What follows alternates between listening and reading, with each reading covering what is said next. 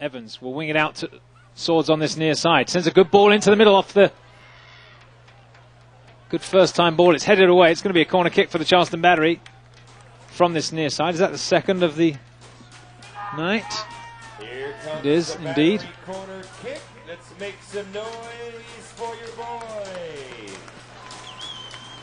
And Ryan Trout will come across to take it.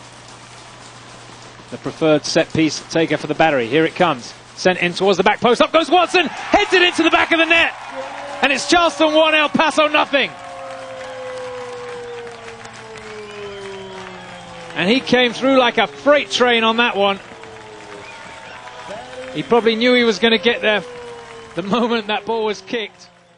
Federico Juarez, a yellow card against Juarez. And Watson has it. Hammers it towards the edge of the 18. Headed away by El Paso. Swords gets to the loose ball. Dinks it forward. It comes back out to Evans. Evans sends it behind the defence. Diaz Arce onside. Chips the keeper, and that's better from Diaz Arce. That's more like it. Lovely finish, clinical finish. Took his time, didn't rush the shot.